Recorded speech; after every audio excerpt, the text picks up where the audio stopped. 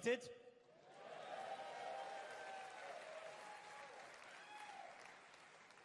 This is Gafcon 4, and by God's grace, around 1,300 Christians from over 50 nations are meeting here in Kigali to partner together in global mission.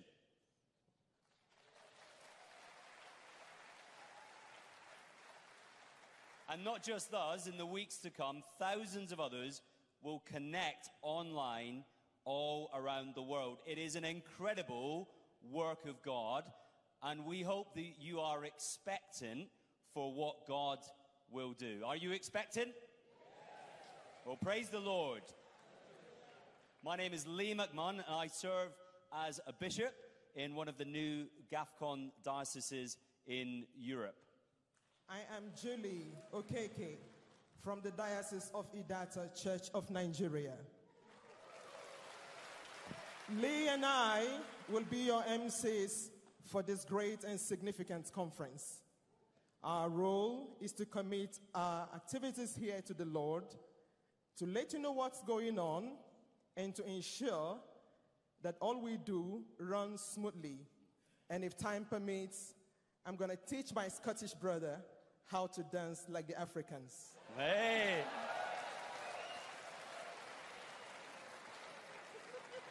Well, some will hope that time allows, and some may hope it never does. So we shall see. The theme of the conference is, to whom shall we go? Now, because we want to see many souls won for Jesus, our great temptation is to answer the question by talking about our responsibility to go to the world with a powerful message of the gospel. But no, our first task is to go to Christ. It is to go to Christ through his unchanging word, but then gloriously, with Christ, we go to all the world. To help us remember and celebrate this wonderful truth, we have a special conference response, which you will see on the screen. In answer to the question, to whom shall we go? We will say, we go to Christ through his unchanging word, and then with Christ to the whole world. So we think this is a perfect time to say it together. Do you agree? The answer is yes. So are you ready? Are you ready? Great. So Gafcon 4, to whom shall we go? We go to Christ through his unchanging word, then with Christ to the whole world. We are certainly excited and expectant, but without the work of God, nothing will happen. So, as we begin Gafcon 4, let us pray to our loving Heavenly Father that he will enlarge our vision of Jesus, increase our joy in him, and with fresh fire in our bones, send us out in the power of the Holy Spirit to share the unchanging word of God to the world. Let us pray. Let's pray. Our dear Father, you are so gracious, you are so kind.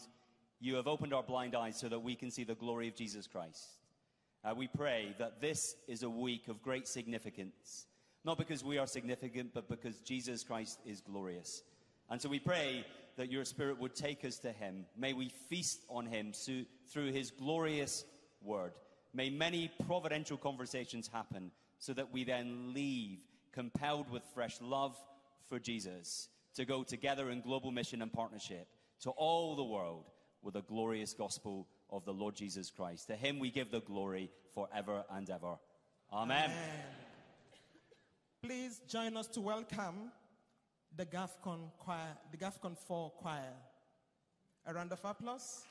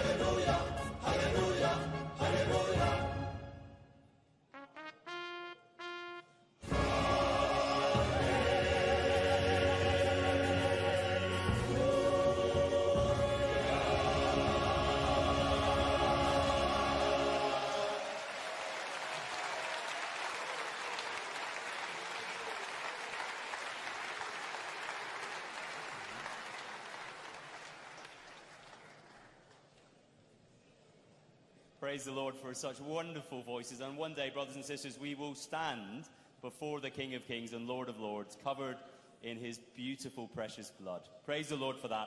It is my joy to introduce our host Archbishop for Gafcon 4. Archbishop Laurent Mbanda is the Bishop of Gazebo Diocese, the Primate of the Anglican Church of Rwanda, and is the Vice Chairman of the Gafcon Primates Council. Your Grace, come forward. On a recent visit to England, the Archbishop described Rwanda as a small country of tall people.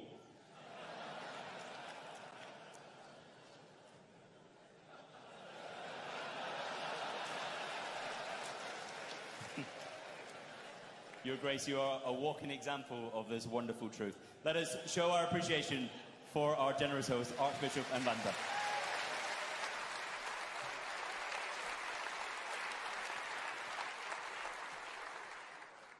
Thank you. Honorable Prime Minister of Rwanda, Chairman of Gafcon, Gafcon General Secretary, Your Graces, Archbishops, Cardinal Antoine Kambanda, government ministers, other government officials present, Lord Bishops, Rwanda, ecumenical church leaders, clergy, special guests, dignitaries, distinguished guests, and gentlemen. What a privilege and an honor to welcome you to Gafcon 4, the second Gafcon.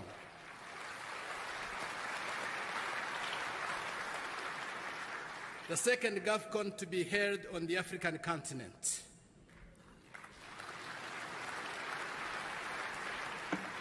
As all of you know, Gafcon 1 was held in Jerusalem. Gafcon 2 was held in Nairobi, Kenya. Gafcon 3 in Jerusalem 2018. And now Gafcon 4 in the most beautiful city, a country of 1,000 hills, and the beautiful people of Rwanda. We have prayed for the conference. We have waited for a very long time. It comes at a time when the Church of England has shaken the world, and more so the Anglican Communion. It comes at a time when false teaching is rampant.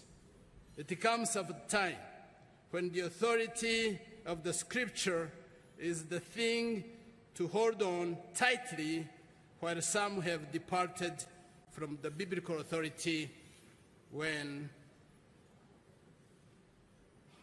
the tough gets going. We become disillusioned, we get confused, and things start going south. The prophet Jeremiah, in chapter 23, verse 26, warns against inescapable consequences of rejecting the authority of God's word. Gafcon wants and desires and commits to bringing and keeping the Bible at the center.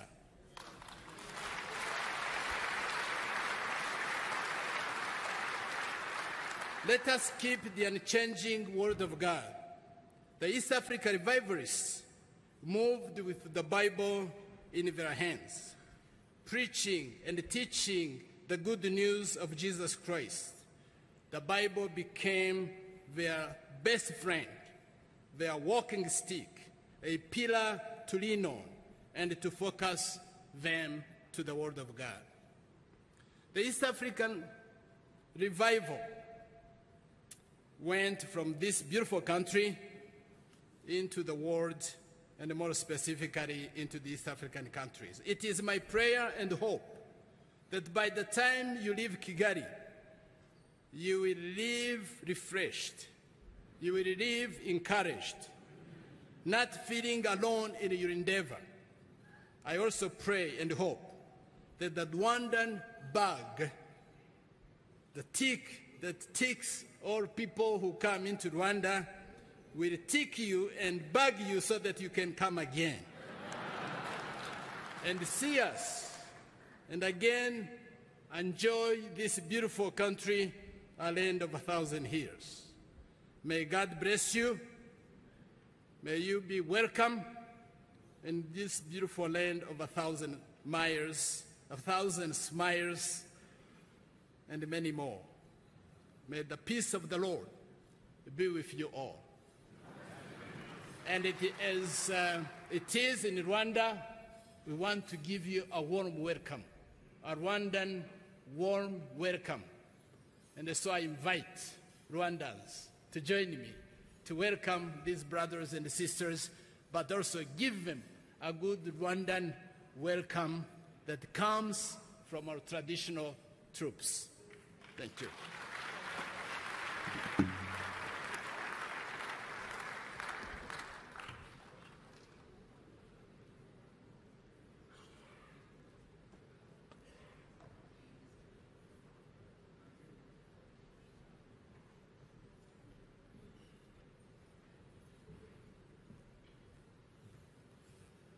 Thank you very much, our dear Archbishop Banda, for that warm welcome.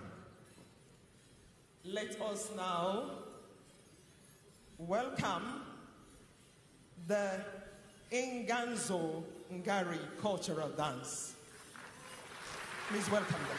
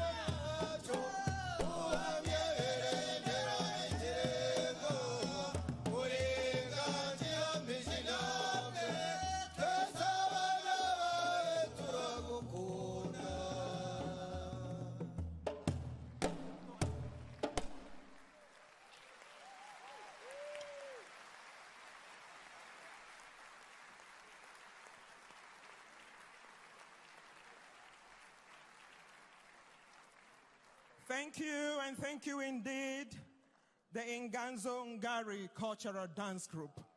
One more round of applause for them. That was great. Hallelujah. Now it is my delight to introduce Archbishop Foley Beach. Archbishop Foley is the bishop of the Diocese of the South, the primate of the Anglican Church in North America, and the chairman of the Gafcon Primates Council. In a moment, Archbishop Foley will deliver his chairman's address. You're welcome, sir. However, before he does that, I have just one single question for you, my dear Archbishop, and then I'll pray for you. Do I go ahead? Please, sir, just in few words, could you tell us what God is teaching you at the moment? In a few words. To be patient. Oh, that's great, isn't it? That was smart. All right, let us pray. Our dear Lord, we thank you for your servant, our dear Archbishop Foley. Thank you for his life and ministry. Thank you, Lord, for Gafcon 4 and for his leadership. We pray that as he stands to deliver his address, may your spirit speak through him. May his words bring encouragement and edification through Christ our Lord. Amen. Thank you.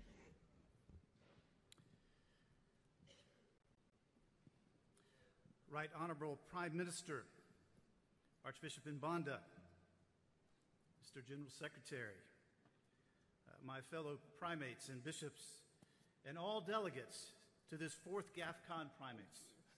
Greetings in the name of our Lord Jesus Christ. As the Archbishop and Primate of the Anglican Church in North America and the current chair of the Gafcon Primates Council, it's a joy to join others in welcoming you here to Kigali. I bring you greetings from my dear wife Allison and from the laity, clergy, and bishops of the Anglican Church in North America. Actually, we owe our existence to Gafcon. At the first Gafcon in 2008, you called forth for a new province in North America. And then in 2009, you welcomed us as fellow members of the Anglican Communion. So thank you.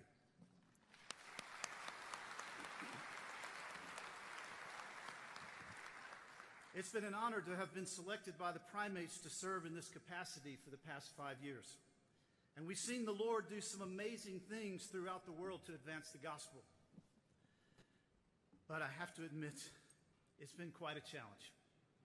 We've had to face together a worldwide epidemic of COVID-19.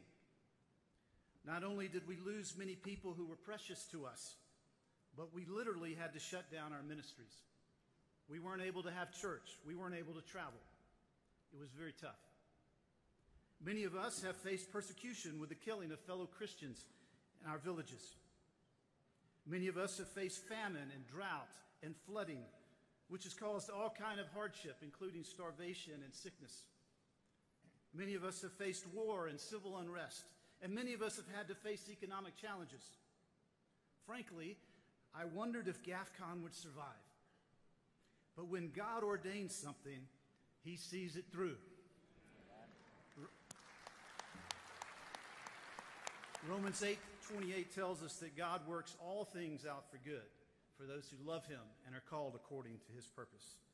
So here we are, the largest gathering of Anglican leaders since Gafcon 3 in Jerusalem 2018, and maybe one of the most important church gatherings in our time. God has had his hand on Gafcon, not because we have charismatic leaders, or not because we have a great organization, or no, not because we're Anglicans, but God has had his hand on Gafcon because we are honoring him by standing against those who conveniently and culturally disregard the Word of God. We have stood firm in our biblical convictions summed up in the Jerusalem Declaration. He has been honoring our efforts to call the Anglican Communion to repentance, to renewal, and to reform. Jesus is our Lord, and we're seeking to honor him as the King of Kings and the Lord of Lords.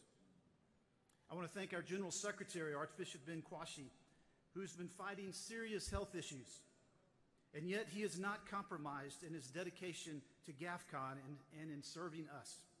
He continues to be the evangelist God has called him to be and to keep us focused on the mission that God has given us all.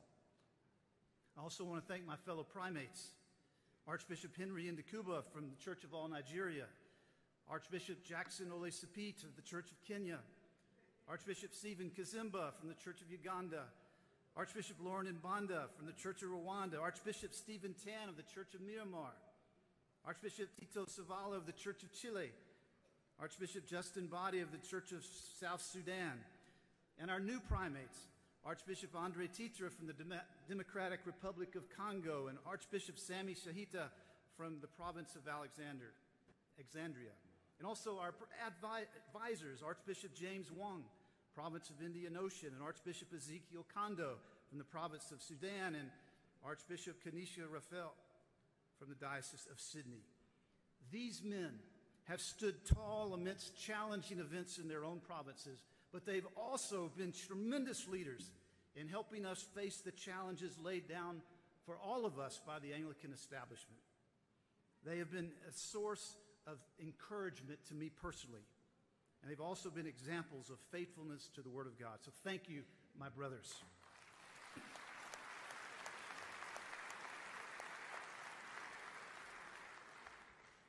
This week, we're also joined by some of the leaders of the Global South Fellowship of Anglican Churches. Justin Body, the chairman, and Tito Savala, the vice chairman, are also Gafcon primates. And the general secretary, the retired Bishop of Singapore, Renus Panaya, is also here. Welcome, my brothers. I look forward to the ways God can collaborate with all of us for the sake of the gospel.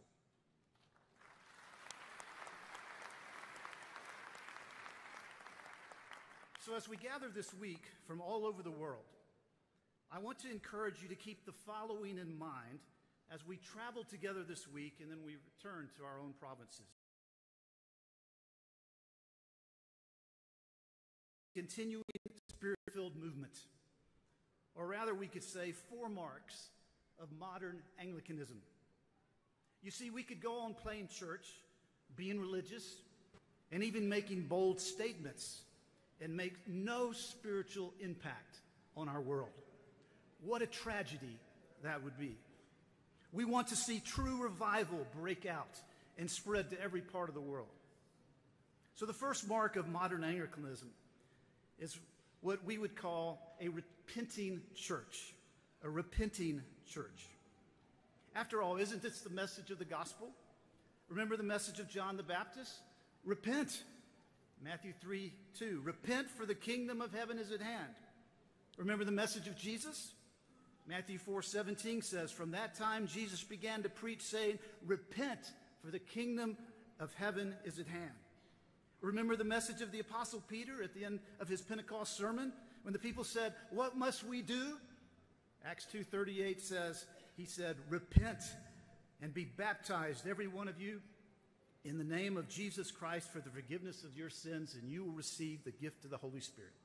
And remember the words of the Apostle Paul when he was addressing the people of Athens. In Acts 17:22, the scripture says, the times of ignorance God overlooked. And Paul said, but now he commands people everywhere to repent. We are called to be a repenting church. That is, we must call people to repent of their sins, but also be a repenting people ourselves, a group of repenting followers of Jesus. When God shows us our sin, we must turn from it and turn to the Lord. I mean, isn't this what repent means? It means literally to change your mind. We're going one direction, living for me, myself, and I, and then we repent, we turn, we do a 180, and we begin to live for God. Repent. St. John of Damascus said this, repentance is returning from the unnatural to the natural state, from the devil to God, through discipline and effort.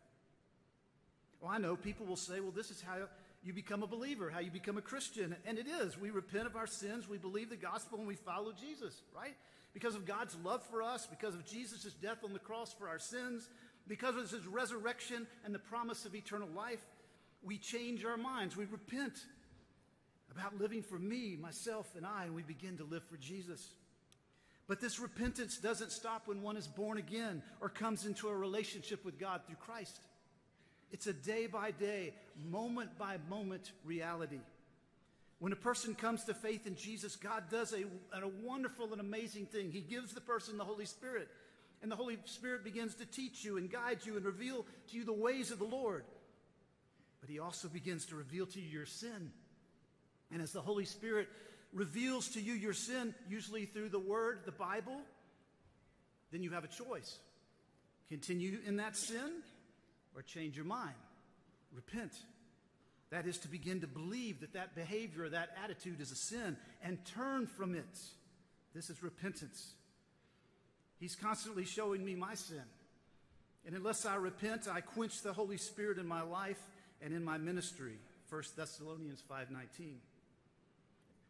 As God shows us our sin, you and I must repent and return to the Lord. St. Paul of the Cross wrote this: should we fall into a sin, let us humble ourselves sorrowfully in his presence, and then with an act of unbounding confidence, let us throw ourselves into the ocean of his goodness, where every failing will be canceled and anxiety turned into love. We're called to be a repenting church. In recent days, we've seen the Church of England, led by the Archbishop of Canterbury and their bishops, walk away from the plain teaching of Scripture. We call on them to repent, to return to the teaching of the Word of God. We call on them to stop blessing sin and return to the sanctity and holiness of marriage. We call on the Scottish Episcopal Church to repent. We call on the Church of Wales to repent. We call on the Episcopal Church of Brazil to repent. We call on the Anglican Church of New Zealand to repent. We call on the Church of Australia to repent. We call on the Anglican Church of Canada to repent. We call on the Episcopal Church USA to repent. Repent and return to the teaching of Holy Scripture. Sadly, with broken hearts, let me say that again, sadly and with broken hearts, we must say that until the Archbishop of Canterbury repents, we can no longer recognize him as the first among equals and the spiritual leader of the Anglican Communion. It's time for the whole Anglican establishment to be reformed anyway. I mean, why does the secular government of only one of the nations represented in the Anglican Communion still get to pick the spiritual leader of the Anglican Communion? This makes no sense in today's post-colonial world. But let us not only call on those out there to repent. Some of us need to repent of our sins, our provincial sins, our church's sins, our personal sins. Sexual sins are not the only sins in the Bible. Some of us have practices in our provinces and in our ministries and in our lives which are not of God. We need to repent. We Anglicans pray this prayer each time we confess the general confession. We are truly sorry, and we humbly repent, or some version of that in the liturgy. As we confess our sins, we tell God that we're sorry and we humbly repent. Yet, do we? The question each of us must ask ourselves, is there something in my life which the Lord has shown me of which I need to repent? If we're going to be the people of God that the Lord wants us to be, we must be a repenting church. If we want true spiritual awakening, we must be a repenting church. The second mark of modern Anglicanism is we must be a reconciling church. A reconciling church. When I speak of reconciliation, I'm not talking about being reconciled with the world or with sin or with sinful behavior or giving up one's principles or compromising biblical truth in order to be reconciled. The Scriptures tell us that we are all ministers of reconciliation and that we're being reconciled with one another as well. This reconciliation is based on the cross of Jesus, on the truth of the Scriptures, but not compromising the teaching of the Scriptures. To be reconciled means there once was a problem. The Australian Anglican scholar Leon Morris wrote this: reconciliation properly applies not to good relations in general, but to the doing away of an enmity, the bridging over of a quarrel. It implies that the parties being reconciled were formerly hostile to one another. This is true with us individually with the Lord, but it's true with too many of God's people with each other. For real reconciliation to take place, you must remove the entity, the source of the quarrel. We may apologize for our actions, or we may pay back money we owe, or we may return something which we've borrowed, or we may make restitution for the damage we've done. In every situation, there must be a dealing with the root cause of the entity. In other words, there's no true reconciliation without repentance. Jesus died on the cross to put away our sin, and he removed the entity between God and humanity. He opened the door for all human beings to come back to God. He made it possible for us to be reconciled to God through faith. However, there's another aspect of reconciliation, which is not often addressed in our lives. It's when we have problems with each other. The Apostle John addresses this in 1 John in several ways. Here's one, 1 John 4:20. If anyone says, I love God and hates his brother, he is a liar. For he who does not love his brother whom he has not seen cannot love God whom he has seen. God has called us to be a reconciling church, a people who are reconciled with God through Christ and who are reconciled with one another. Doesn't Jesus tell us that this is one of the biggest witnessing tools we have for unbelievers? Our love for one another? And yet, people wound us. People get mad and say bad things. Family members hurt us. Friends go back on their word. Godly people get out of the Holy Spirit and in the flesh and do things that offend us. This happens in congregations. It happens with individuals. The biggest problem we have in being reconciled with others is our unwillingness to forgive. Unforgiveness sets in. Resentment begins to grow. Bitterness creeps in. And before long, unforgiveness has so grieved the Holy Spirit in your life that there's no joy and no peace, and it affects everything you do. Brothers and sisters, this must not be. We're called to be a reconciling church. A third mark of modern Anglicanism is we're called to be a reproducing church. A reproducing church.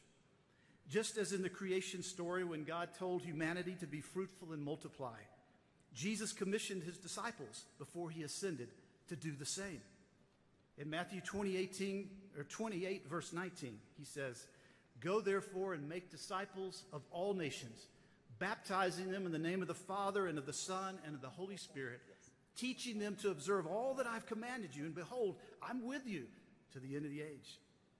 You and I are called to be a reproducing church, a disciple-making church.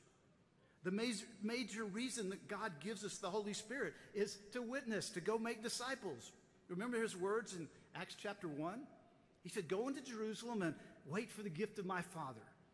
In Acts 1:8, he says this, But when you will receive power when the Holy Spirit has come upon you, and you will be my witnesses in Jerusalem and all Judea and Samaria to the end of the earth. The power of the Holy Spirit is related to the commission to go and make disciples. Do you think that God will continue to pour out his Spirit if we're not obeying his commission? Jesus says here we are to go. They will rarely come to us. We must go. We must get out of the four walls of our church and go. We must get out from in front of the television or the computer screen and go. The theme of this conference is, To whom shall we go?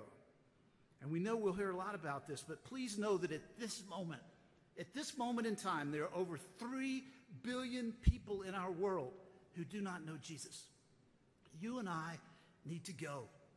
We need to go and be the people that he has called us to go to the people that are in our world, the people that we work with, the people that we have fun with, the people down the street, the people in our villages, or the people in the next village or town. We're called to go and share the good news of Jesus Christ and make disciples of all nations. A fourth mark of modern Anglicanism is that we're called to be a relentlessly compassionate church. A relentlessly compassionate church. 2 Corinthians 5:14 says, The love of God compels us. 1 Timothy 1:5 says, The aim of our charge is love that issues from a pure heart and a good conscience and a sincere faith. Galatians 5:22, the fruit of the Spirit is, what's the first one? Love. Jesus said the second greatest commandment was what? Love your neighbor as yourself. Do you know what most unbelievers out there think we feel toward them? They think we hate them. They think we despise them. They think we judge them. They think we don't care about them. Now, obviously, they don't know us very well because that's not true. But this is our problem, not theirs. God calls us to be relentlessly compassionate to the people in our world. Let me challenge you to pray a very dangerous prayer. Lord, open my eyes to see the hurt and pain in the people around me. Lord, open my eyes to see the hurt and the pain in the people around me. Don't pray this unless you're ready to be compassionate. Don't pray this unless you're ready to care. People all around us are suffering immensely. People have wounded family relationships. People are living in sexual brokenness and misery. People are financially burdened and overwhelmed. People are addicted to alcohol and drugs and sex and money. People are exhausted and can't get off the merry-go-round, and the black hole just gets deeper and deeper with no way out. People have medical conditions which sap all their strength and creativity. They're craving a little compassionate care. They're craving a better way. And we have the answer to their needs. We have the answer for the drug addict. We have the answer for the porn addict or the financially broken or the emotionally and physically abused, those living in poverty. We have the answer. His name is Jesus. He cares for them. He desires to help them. He wants to be in a relationship with them and to lead a meaningful life. However, this Jesus expects his body to be his body in the towns and villages and cities and neighborhoods in which we live. His arms, his legs, his voice, his ears, his heart. We must be the living body of Christ, engaged with the people around us. We must be the temple of the Holy Spirit, exhibiting the fruit and the gifts of the Spirit in all that we do. May it not be said that we did not pray and fast for our nations. May it not be said that we did not reach out to the neighbors around us in love. May it not be said that we did not love our enemies into the kingdom of God. May it not be said that we did not do all we could to reach our friends, our family members, our neighbors, and co-workers with the transforming love of Jesus Christ. We are called to be a relentlessly compassionate church. So as we go throughout this week with our theme, To Whom Shall We Go? And then we eventually return back to our homes, let us remember that God calls us to be a repenting people. God calls us to be a reconciling people. God calls us to be a reproducing people. And God calls us to be a relentlessly compassionate people. In the name of God the Father, God the Son, and God the Holy Spirit. Amen.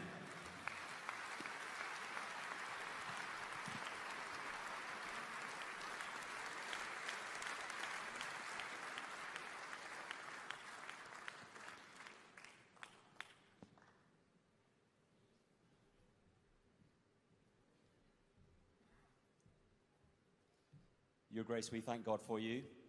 We thank God for your compassion, for your courage, and your commitment to Jesus. And we want to continue to pray for you, and we want you to know that Jesus is committed to you. Praise the Lord. It's my great privilege to introduce Archbishop Ben Kwashi. Archbishop Ben.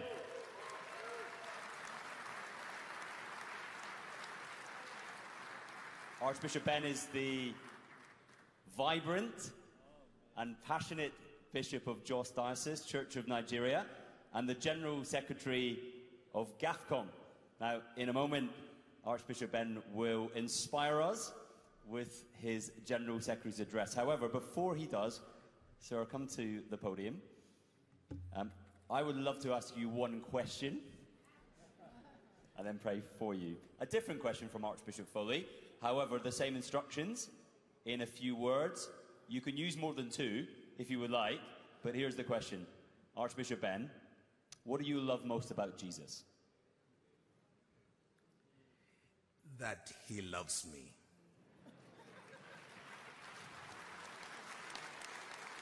Can I pray for you? Our dear Father, we thank you that you love us. Thank you for this, dear brother. Help us to be attentive to your voice as he proclaims your word. Thank you for your work of intervention in his life. Thank you that he stands here today. Continue to extend his life so he can serve the purposes of God in this generation for the glory of Jesus. Amen.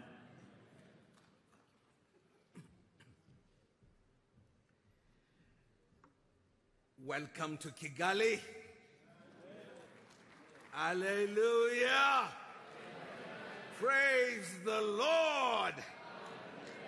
Hallelujah. Oh. Praise the Lord. Oh. The day has come and we are in Kigali. We have at least 53 countries represented here, and some for the very first time. Praise God. For this to happen, you all have traveled thousands of miles. My own staff have been here for 5 weeks. I joined them a week ago. And it's amazing what we've been doing together. Phone calls, Zoom meetings, middle of the night, several days, and so on and so forth. To God be the glory, great things he has done. Thank you for your prayers for this movement. We are in troubled times, yet those who continue to be obedient to God's word, those who stand firm and hold the line, will be blessed as they proclaim the gospel of our Lord Jesus Christ. I must personally thank you for your prayers.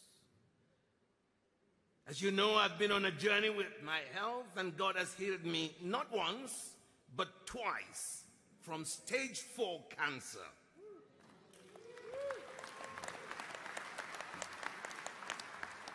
Praise be to God, because without you holding me today, I will not be here.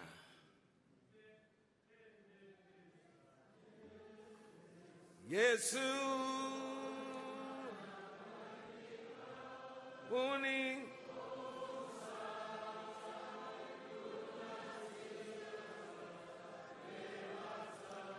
Yesu Kulongosi. Gloria and I will never forget your love and your prayers, your upholding us in these trying times. But also we will never forget Angel Annette and Quick Lawrence, who gave us hospitality for these 2 times for a total length of 16 months in a luxurious basement with all supplies at no cost to us. We will never forget. We will never forget how science bore witness to the hand of God in using these doctors and nurses to perform the healing in my body. Bob Williams, Janet Lanzara, Dominic Dempa, Madge Ellis, Paul Richards, Jim Elliott, Doctors Kevin and Sherry Kulbau, Greg Smith, and the Church of the Holy Spirit, Roanoke, Virginia. Thank you for your prayers and your love. Thank you. Thank you also for all of you here, especially those who have generously contributed to make this happen.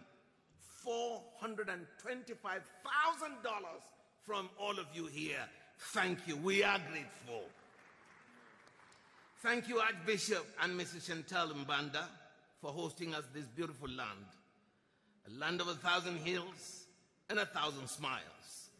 Your hospitality is greatly appreciated and acknowledged.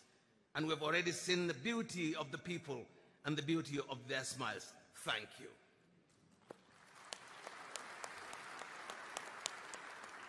Thank you, Right Honorable Prime Minister, sir. Thank you for giving us your time and for honoring this Rwanda, and especially the city of Kigali. Thank you.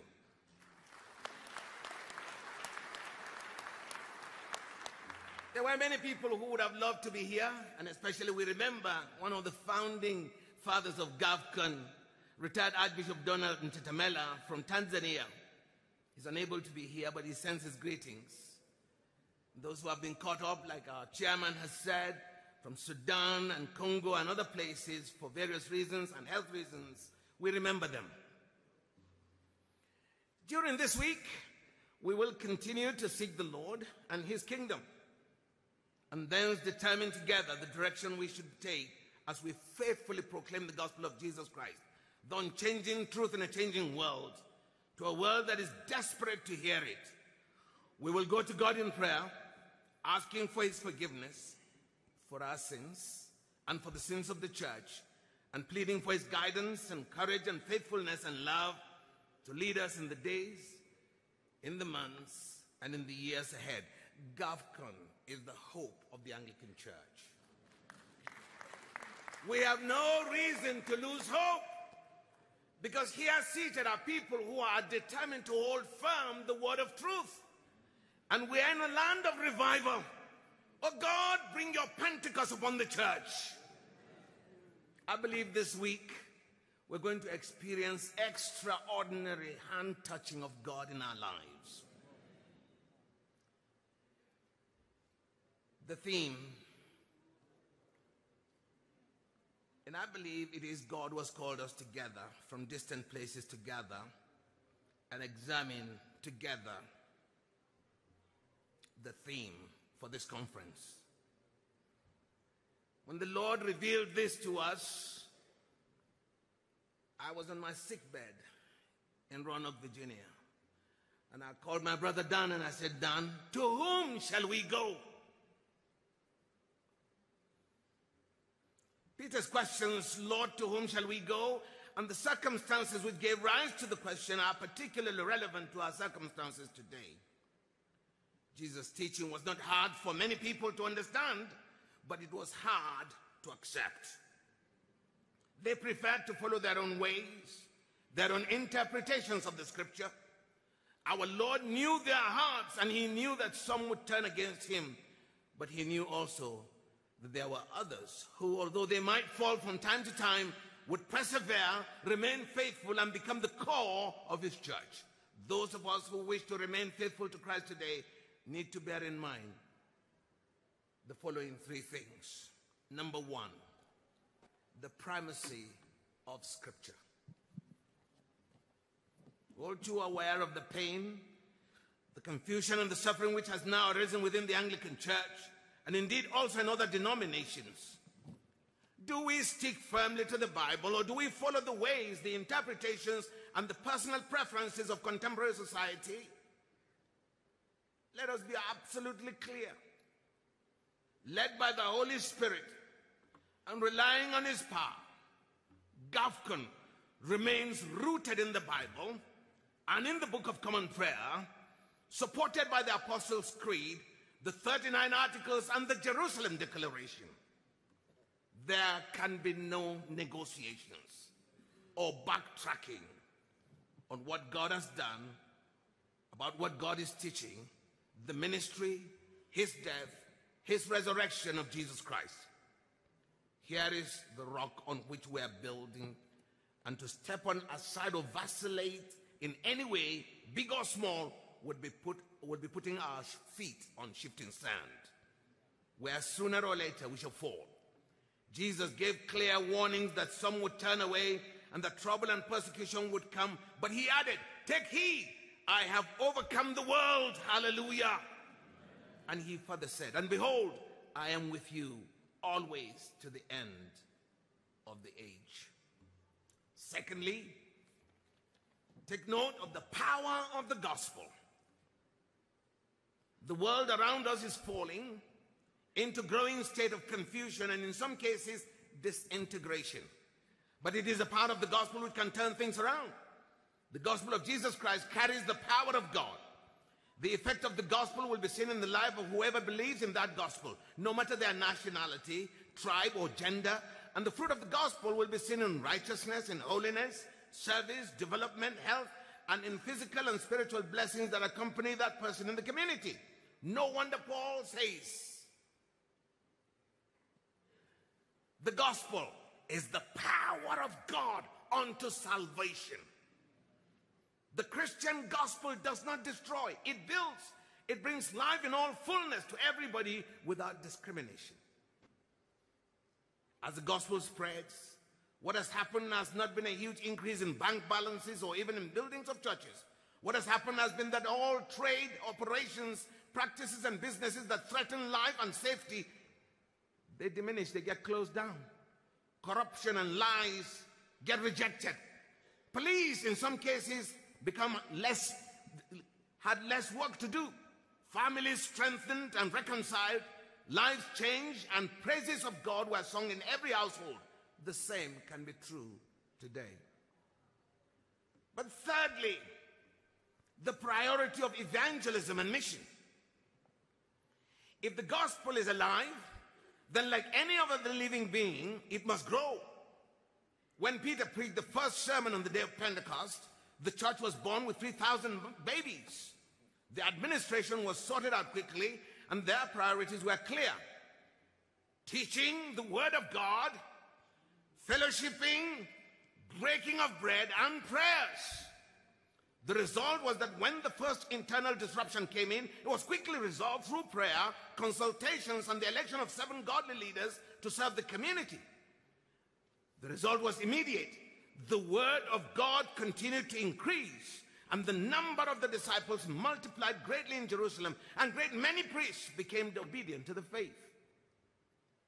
Either the gospel spreads its wings and grows, or it stands still and is doing nothing, so it stagnates and disintegrates as the world passes on by, ignoring it as an outdated community. As Gafcon, I want to give us what we have looked at since the days of COVID, and we've come out with a way ahead for us. For Gafcon, the cornerstone is the primacy of Scripture in priority of mission. These put together give us a sure confidence in God and a certain hope in Him for the future. Whatever we are facing today, there is always hope. Persecution has never killed the church. It will never kill the church. In fact, persecution helps the gospel to spread as Christians run from one place to another. Brothers and sisters, you have nothing to fear. If only you know who is with you in all the circumstances of life. It is we, God's people, not God, who need to open our eyes. Wake up. Let me follow on our way ahead. Number one, the Jerusalem Declaration. All that I have mentioned so far has always been true of Gafcon, as can be seen from the Jerusalem Declaration, the formative document which emerged from the first Gafcon gathering in 2008. You will recall that the Jerusalem Declaration aimed to chart a way forward together that promotes and protects the biblical gospel and mission to the world, solemnly declaring the following tenets of orthodoxy which underpin our Anglican identity. Thereafter followed 14 foundational points of belief, doctrine and practice. The conclusion made it very clear that Gafcon had been called together with a sense of urgency because a false gospel has so paralyzed the Anglican Communion that this crisis must be addressed. The chief threat of this dispute involves the compromising of the integrity of churches' worldwide mission. We believe the Anglican Communion should and will be reformed around the biblical gospel and the mandate to go into all the world and to present Christ to the nations. That was prophetic statement. It is out of that I and my team and the primates have approved a strategic focus and vision. In God's grace, before you leave, you will get a copy of these 7 points of the strategic focus and vision. It has been worked on in 5 years, and it is due now for each province, each delegate to have. It is therefore my suggestion that we begin to observe the implementation of our Gafcon vision focus from Kigali 4, this conference 2023. Basic to the production of that paper was the understanding that we cannot claim apostolic succession without following and continuing in the steps of apostles to be apostolic in mission, apostolic in leadership, apostolic in ministry. In asking what God's will, vision, and plan is for Gafcon, it was noted that this generally follows a dangerous question as choosing to follow God's way rather than our own prepackaged and carefully planned route generally involves risks. If we truly want to go God's way, to be his people, and to spread the gospel around the world, then we shall meet opposition and our faith will be tested. But in God's grace and through the Holy Spirit's enabling power, his name will be glorified and we shall be surprised. The results will be great. Therefore, the first thing is, number one in this vision is to declare a decade of discipleship, evangelism, and mission. Discipleship, evangelism, and mission are at the heart of Gafcon. That a decade of discipleship, evangelism, and mission be declared from 2023 to 2033. In so doing, it should not be thought that these goals can be achieved simply by issuing a directive from the leadership. Experience has proved that the most effective movement is for an impetus to catch fire at the grassroots level, and from thence it will move upwards. Number two, if we are looking to the future, as indeed we must be, then Gafcon must intentionally, deliberately from now, look at the next generation of leaders. I am desperate about this. I'm even sometimes anxious about it. I'm seriously wondering who will be my grandchildren's pastor. And to this end, the Most Reverend Miguel Ochoa Cavalcanti and the Right Reverend Stuart Rock have been already appointed to begin this ministry. Number three, in many African, Asian, or South American nations, the problem now facing us is youth development. As a matter of fact, I'll take the example of Nigeria. Out of 200 million people, 120 million people in Nigeria are under the age of 30.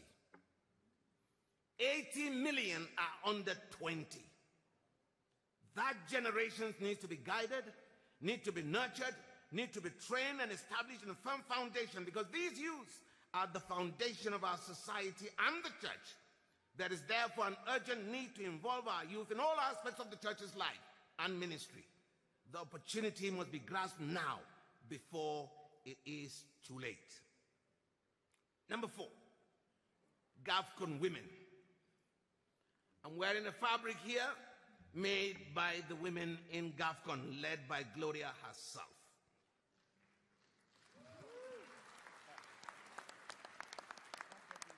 Our ministry as leaders within the church must have a solid and secure base in our home and family.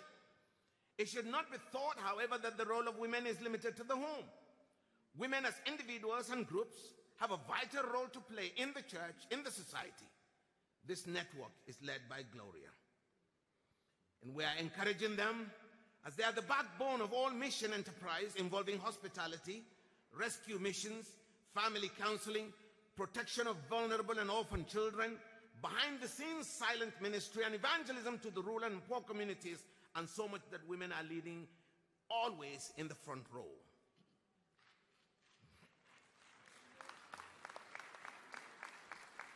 Number five, as already stated by the chairman, Primate Foley, Mercy Ministries. We need to begin a central approach to dealing with the world's natural and man-made disasters. In many ways, this arm of our movement and mission is our public face, and our witness hangs there in large part, especially to the non-Christian world. Number six, bishops' training. The bishops' training will focus on understanding further what the gospel is, how it relates to the Reformation tradition, how we are to implement this today in our own various areas of service. The bishops can then train their clergy and dioceses on how to implement and fulfill this call.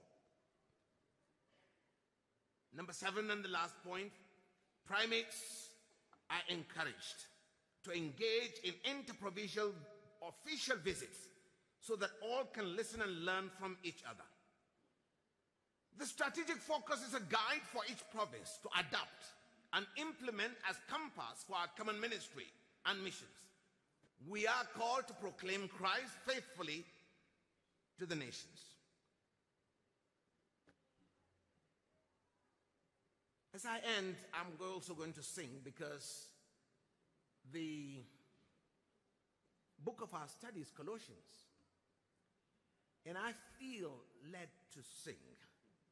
But let me sincerely hope and pray that this week we shall grow together in mutual love and understanding and become a renewed beacon of light shining brightly and urgently spreading to all the corners of the world with a revival fire whose fuel in the primacy of Scripture, the power of the gospel, and the priority of mission.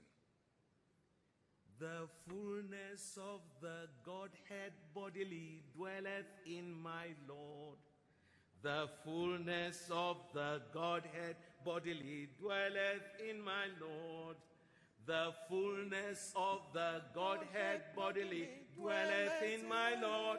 So we are complete in Him. Sing with me, complete, complete, complete, complete in Him. We are complete in Him.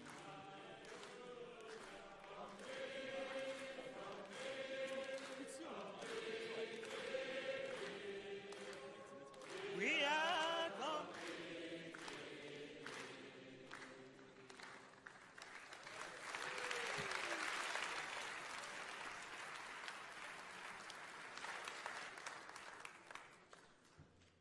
Well, it is my privilege to invite the Right Honourable Prime Minister of the Republic of Rwanda to address this conference. After his address, he will have a picture taken with the Gafcon. And let us welcome the Right Honourable Prime Minister.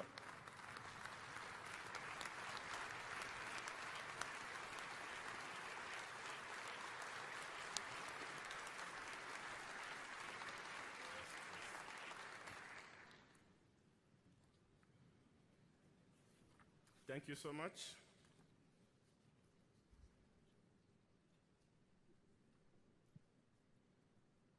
Excellency, the Chairman of Global Anglican Future Conference, Gafcon, Excellency Vice Chairman of Gafcon, Excellency the General Secretary of Gafcon, distinguished guests, and our special guests, good evening.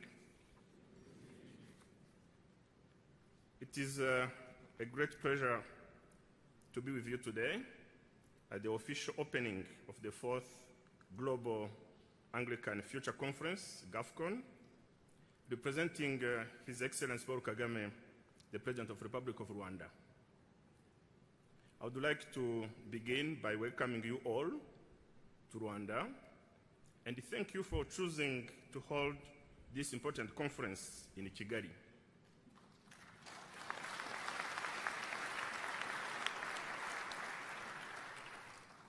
I assume that most of you know Rwanda and have heard about what happened in the 1994 genocide against the Tutsi.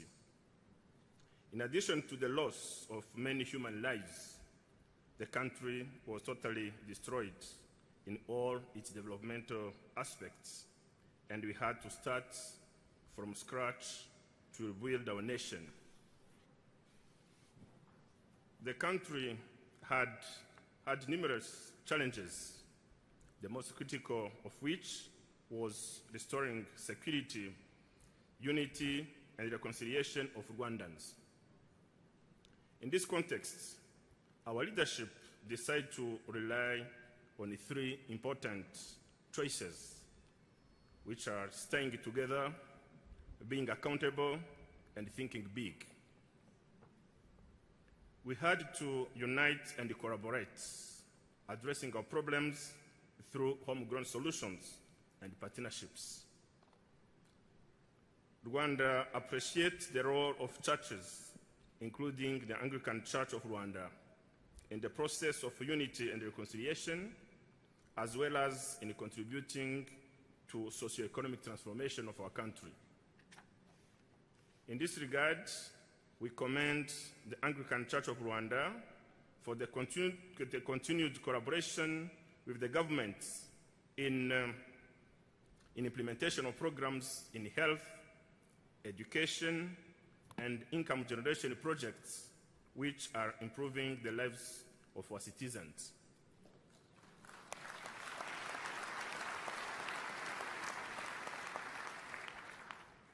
Excellencies, distinguished guests, of course I was not part of the team that selected the theme of today's gathering, but the theme of this conference, which is "To whom shall we go?" reminds me of the challenges the world is facing today. These include climate change, wars and conflicts, family challenges, effects of global pandemics, especially COVID-19, and its devastating socioeconomic effects. These problems require consolidated efforts of all state and non-state actors, including religious affiliations and civil society organizations working together for the development of humanity. Many of our communities are looking to you, our spiritual leaders, for guidance on how to build satisfying lives in which our families remain strong, our children and youth are able to grow into productive and fulfilled adults in nations that are dignified, inclusive, and prosperous. We as leaders in different contexts, of course, are always defined by our values and by the examples that we set for our followers. We look forward to seeing Global Anglican Future Conference making strides in uniting people and bringing nations together for the well-being of mankind.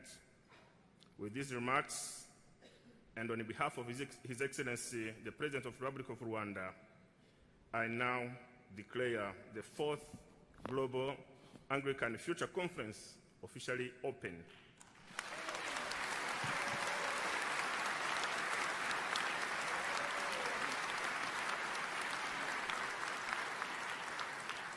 I wish you a fruitful conference and thank you for your kind attention.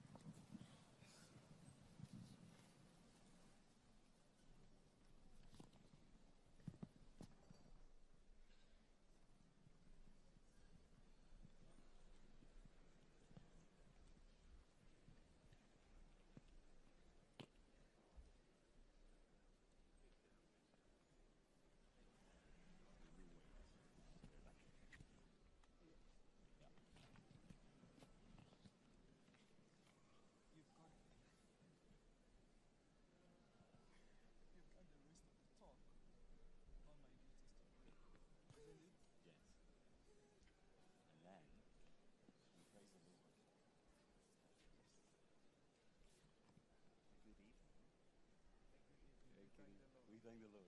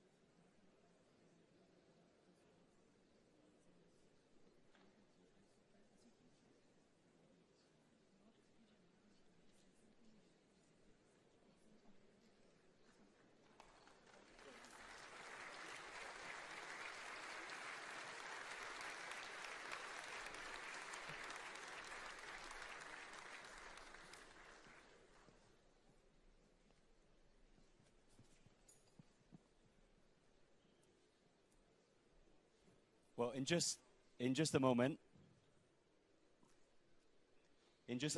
Julie will be giving thanks for the food. I hope you've had an encouraging evening. Yes? Are you ready for food? Yes? In just a moment, Julie will give thanks for the food, which is downstairs. We're going to enjoy that in a moment. But one quick notice before we pray and before we leave.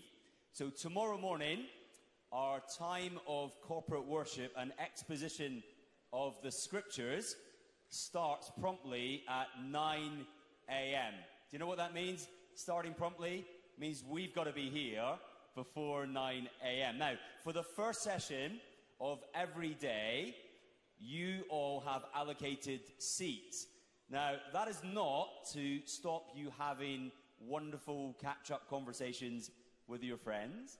The reason is to ensure that we have beautifully diverse global prayer and share groups, which will be wonderful. Now, if you want to work out where you are sitting, on the back of your badge, then you will see where you are going to sit. So that is section A, section B, section C, and then you can see the signs, and I think we can get our alphabet. D, E, F, G, H, and I. Well, I know it at least. So, check that out. Find your seat. You can sit anywhere else at any other point. So, Julie, will you pray? Shall we pray? And so, Lord, we thank you for being with us in this first session of this great conference. Thank you for mighty things you have done for us. As we lift our eyes to you, we trust you to cause great impartation in our lives this week. We trust you to send us out from here with fire, and indeed greater fire in our hearts and in our bones, to go forth to the dying world with the unchanging message of salvation. Bless us tonight. Give us a sweet rest. And may we have greater grace and glory for tomorrow. Through Jesus Christ, our Lord. Amen. The grace in fellowship. The grace of our Lord Jesus Christ, the love of God, and the fellowship of the Holy Spirit be with us now, evermore. Amen. See you tomorrow. God bless you.